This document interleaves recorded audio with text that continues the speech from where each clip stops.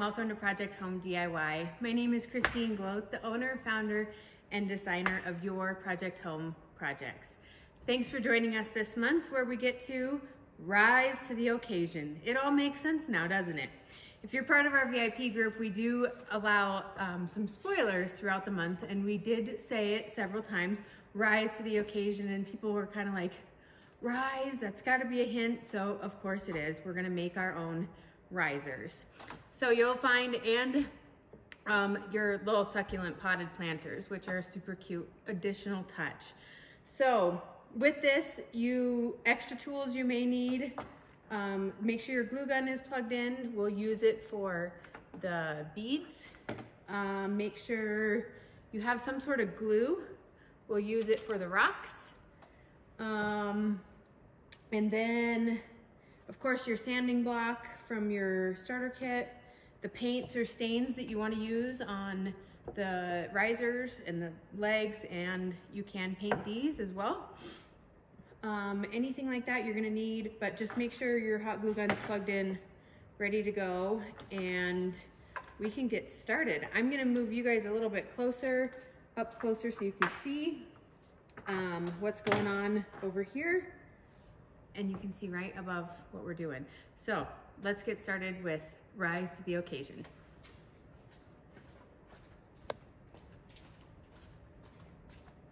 Okay, so first things first here, let's get our risers stained or painted, whatever you choose to do. But that way it'll give these time to dry while we assemble the planters. So I'm just gonna move this stuff to the side.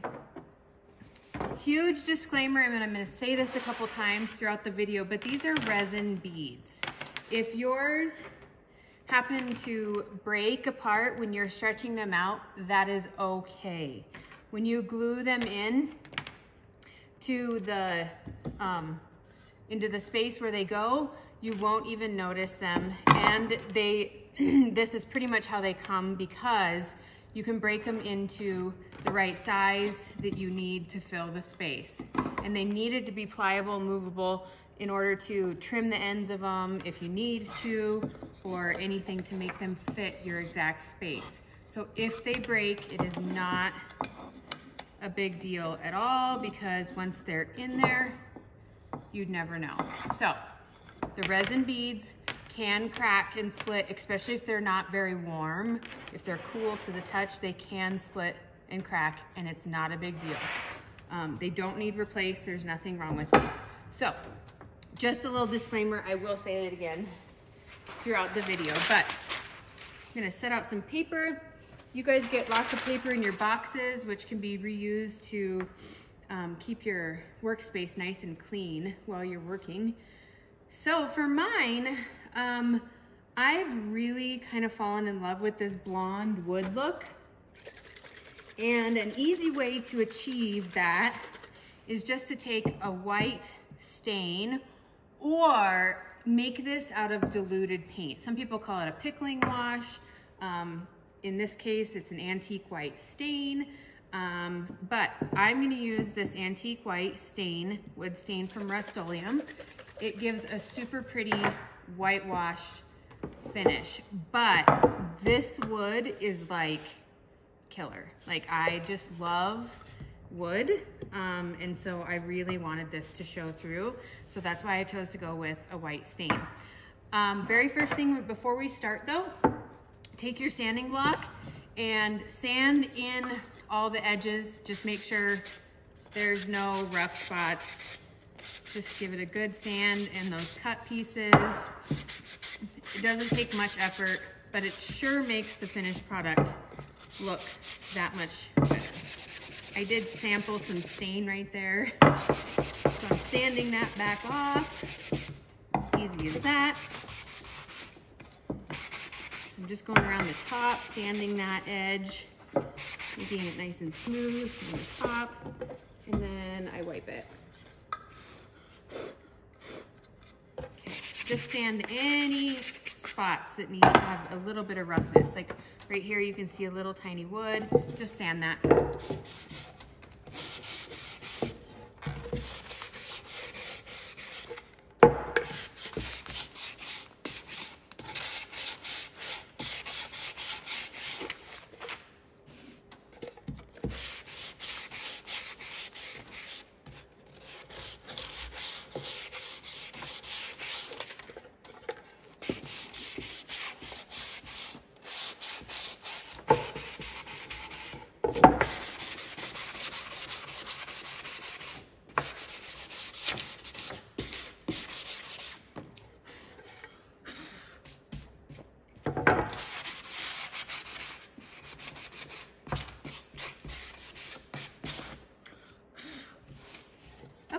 they're all sanded. If you have some rough spots on the legs, you can sand them up a bit. They're a little more difficult to sand, of course, because they're rounded.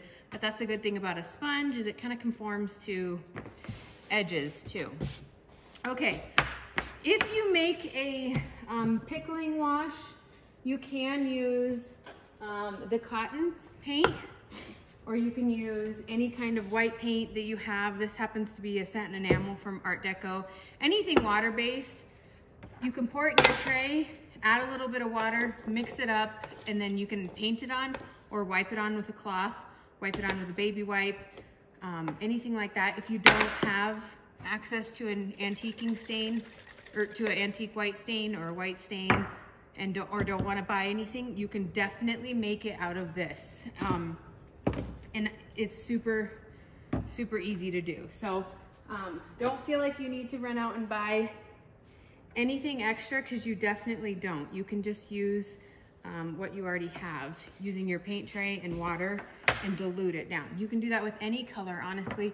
And it's actually sometimes easier to use a diluted paint than it is stain, because it sets much quicker than this does. This is a 1 hour stain. It's supposed to be set up in about an hour. We'll see. So I wear gloves when I stain. This stuff gets all over. It is oil-based, it is not water-based. They do have a few water-based colors. I do not know if they have the antique white in it, but make sure you shake your stains up really well, or else you'll be sad when you go to stain. There won't be much pigment. And I just use nothing special. It's an old washcloth. I actually just buy washcloths in bulk and cut them up. But this is the look I'm going for. So you can kind of see it right there. So I'm just gonna stain these up. If you are using the beads and it's gonna be a different color than white, you'll want to, of course, stain those as well.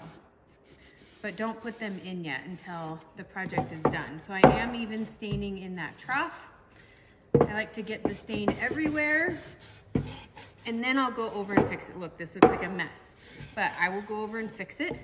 I like to offload my rag, my wet rag, in a larger surface, and then go work in a smaller area.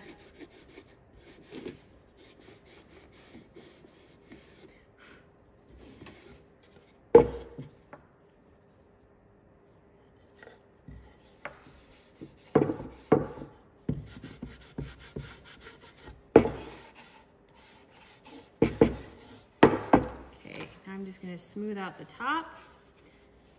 Oh, I see that red coming through. It's beautiful.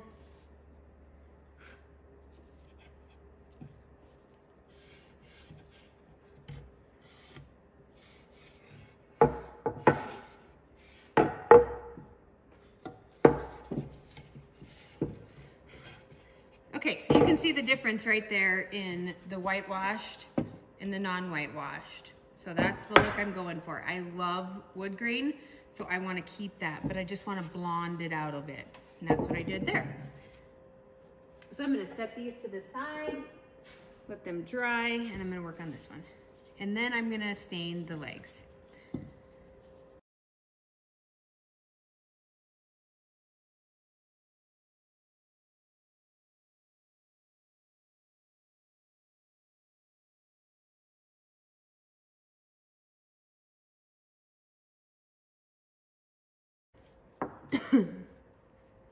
Okay, I'm done painting or staining the legs, but I'm noticing that this wood is so grainy that it's not taking the stain is just soaking up so much. So I'm going to actually paint them, and yeah, I'm gonna paint them so I can get that white look, the white to come through. So any kind of white paint that you have, I prefer to use just any latex paint. Honestly, I feel like latex house paint just gives you a good, even, easy finish. I don't have any with me right now, but I just have this satin enamel I'll use. I'm still gonna put one glove on because these might be a little stained on the top, but let me get, yeah, look at that. Didn't even take. On some of them it did, but some it didn't. So I'm just gonna paint over them real quick and go from there. And even if my paint is not like super perfect, that's okay.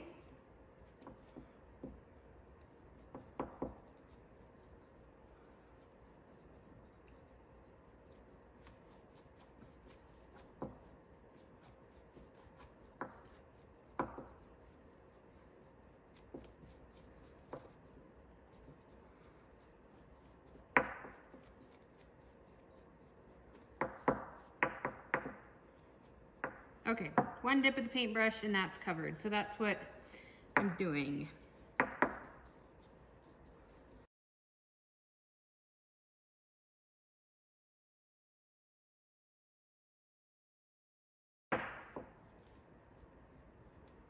Okay, there's all the legs. Just gonna let them sit here and dry. In the meantime, I just thought of this, and for the resin beads, I'm gonna do something a little different. See if I can move this without knocking them over. Woohoo!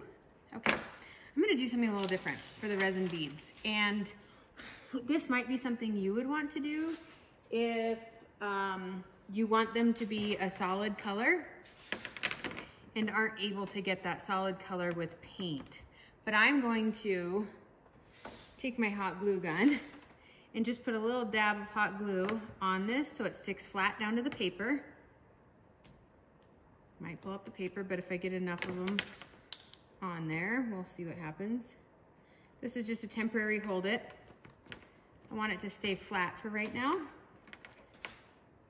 Get these out. And I'm gonna spray paint them. And I'm gonna spray paint them gold.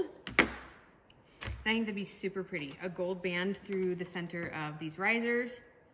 And then on the ceramic planters, I'm gonna tape off and I'm gonna paint this bottom half gold too. That is my plan. So I'm gonna use spray paint because sometimes it's just easier to get in all those little nooks and crannies with spray paint than it is anything else. Taping these down so that they will stay.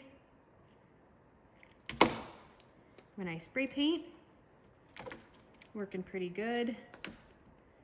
Remember, like I said again, with these resin beads, if they're cold, they can break apart, but don't worry about it. When you piece them together into your project, into your wood, you won't be able to tell at all. And they're meant to be pliable, and actually they're totally optional. If you don't like the look of the beads, you don't have to use them at all. But I did, and I'm gonna use them. So I'm gonna take, I think I'm gonna use the same gold as the spray paint, unless I have a gold I like in paint. But I'm gonna grab the gold spray paint. It's right around the corner. Okay, looking over, I don't have spray paint, but still, these will be much easier to paint if they're down like that. But I'm trying to find the right gold color that I would want to use. This one might not be it, because it won't be empty.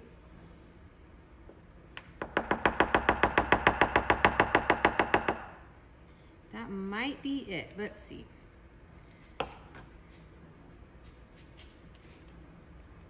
And I'm just gonna stipple them like this. Oh yeah, that's covering. It's perfect.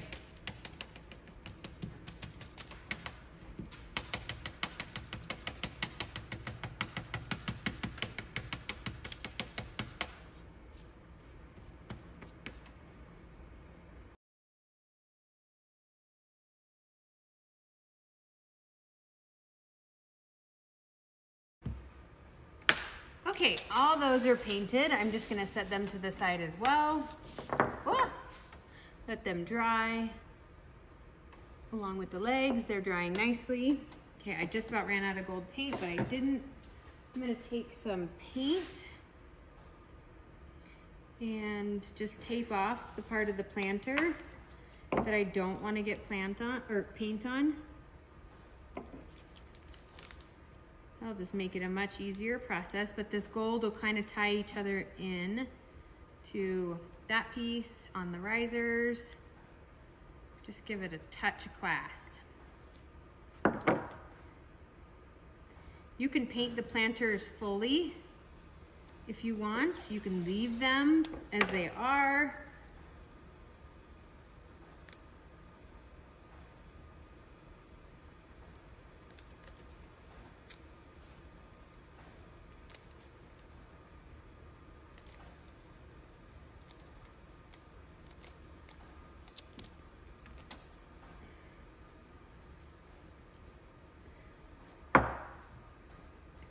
Okay, since I ran out of paint before, we're gonna see what color we have now. Oh, that's good.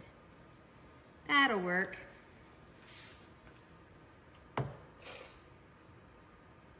Okay, and I'm just gonna take my brush and paint this on.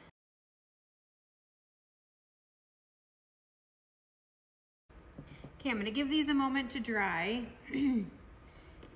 and then we'll go from there once they're dry.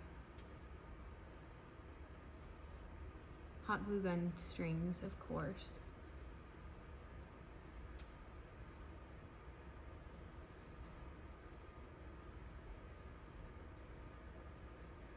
Most evil thing ever in the world of crafting, hot glue gun strings, right?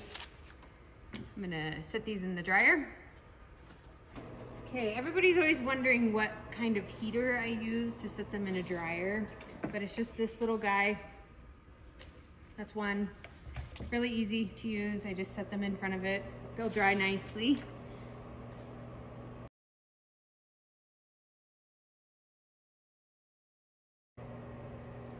Okay, I just put a second coat on the gold, and while it's wet, I'm gonna peel this tape off. And look at that. Beautiful. The perfect little accent. If your paint leaked at all, you see there's a tiny bit.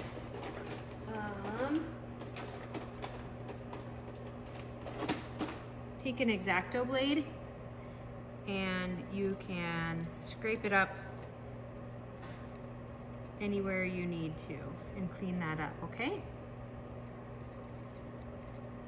You can pretty much do this when it's dry as well.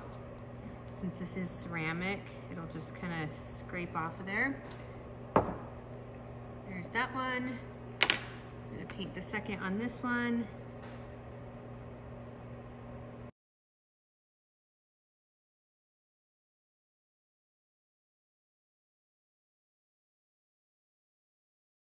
And peel it. Perfect little gold touch. And then this gold stuff is drying as well. And I got paintbrushes.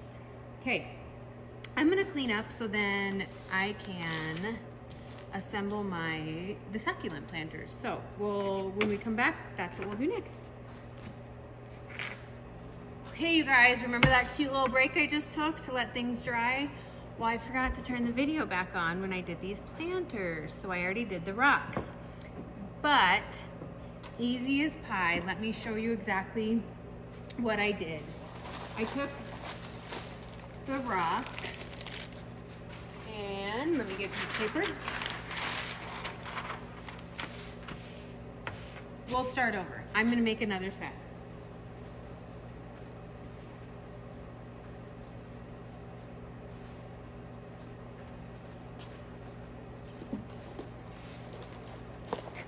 Okay, here's my planter, here's my succulent, and the rocks, and the moss. The moss is messy. It is very fine. It is very messy. So use it with caution. If you grab just any kind of school glue, white glue, Elmer's glue,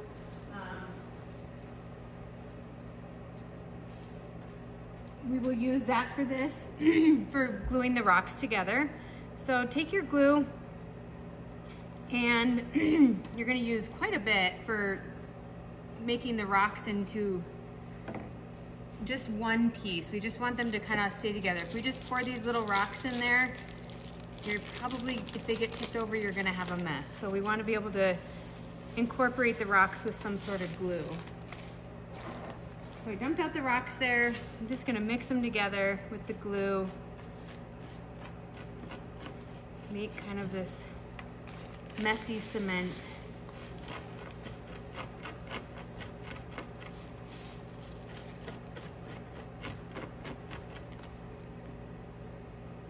And it gets everywhere on your fingers and sticks nicely. Add a little bit more glue. The glue will dry clear, you won't even notice, but it'll at least keep our rocks together. It'll keep everything from making a mess if they ever get tipped over. That would never happen though. Nobody has pets or kids or anything, so we'd never tip anything over. Okay, so inside the styrofoam, again, take the glue and just paint the styrofoam a little bit, just like that. And then the easiest way to work with the moss, just cut a corner of the bag open and then dump some in there. And then we'll spread it out. The moss is essentially going to be covered with the rocks too, but it just kind of gets rid of the white. We don't want that white styrofoam look. We want that to go away. Okay, then we'll take our rocks, which gets really sticky, messy. We'll blob them in there like that.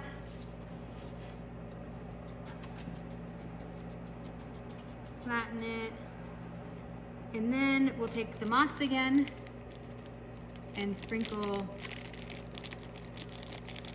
a little moss, just for color.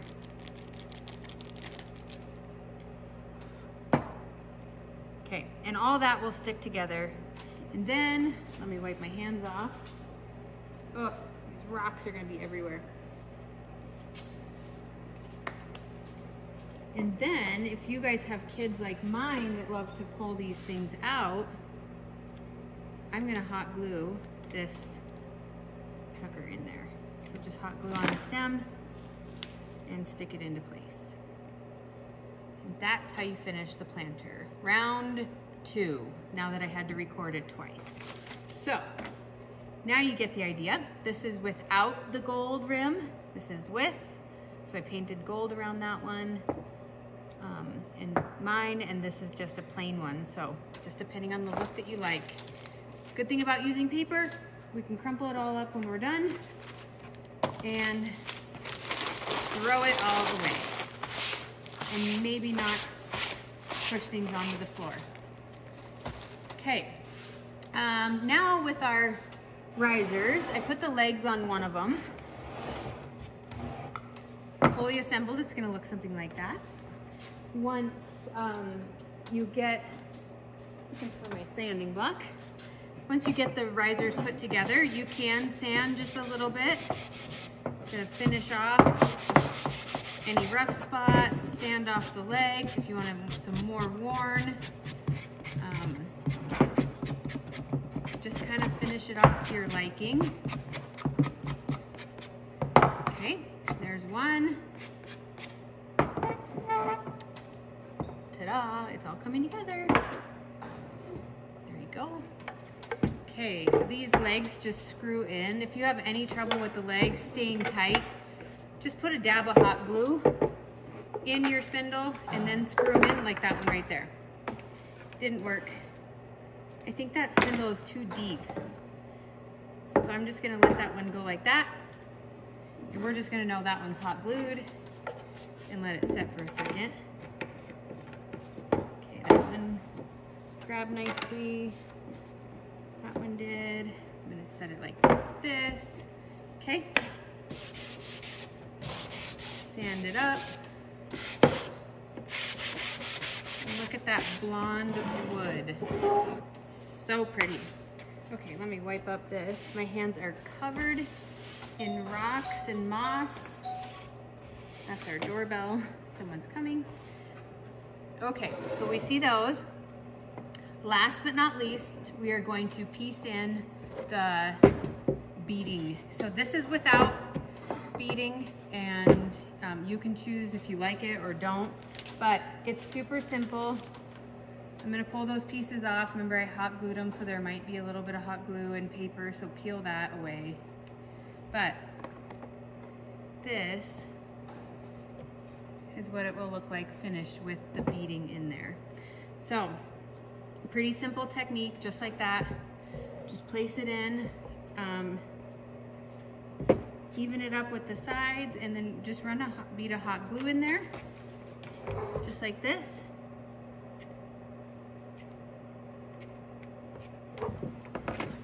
And stick the beads in.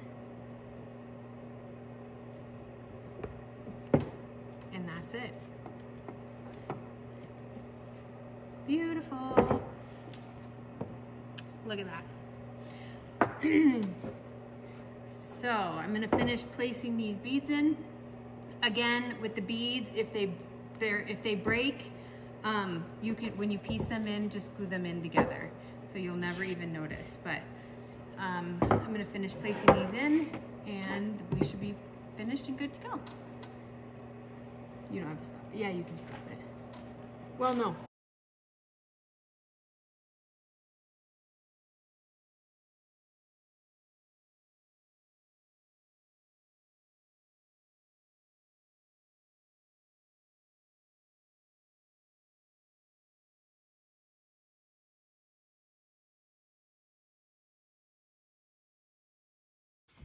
And that is your completed March project. Thank you so much for joining us and making this one-of-a-kind piece your very own. It's so much better than just going to the store and buying something pre-made, because you can make it yours and be proud of what you did. And you know every little piece behind it and can kind of giggle and go, oh yeah, I remember when I spilled all the moss around. But it just becomes a creation and a special creative process for you. Don't sell yourself short, and always take the time to create. If you're curious about our three-tiered wall shelf, excuse me, it is in our store. The baseball kit was released end of February, which is 1 month before our spring opening of baseball. So this is available in our store, minus the St. Louis logo, because I would not want to put my opinions on anybody else, but that is my team. You will get the love with the baseball logo block instead. So make sure you take advantage of those special one-time kits that are offered through our VIP group. Join our VIP group, which is on the bottom of your instructions. But most of all, enjoy this beautiful creation that you just made. Thanks for joining us, and see you next month. Bye.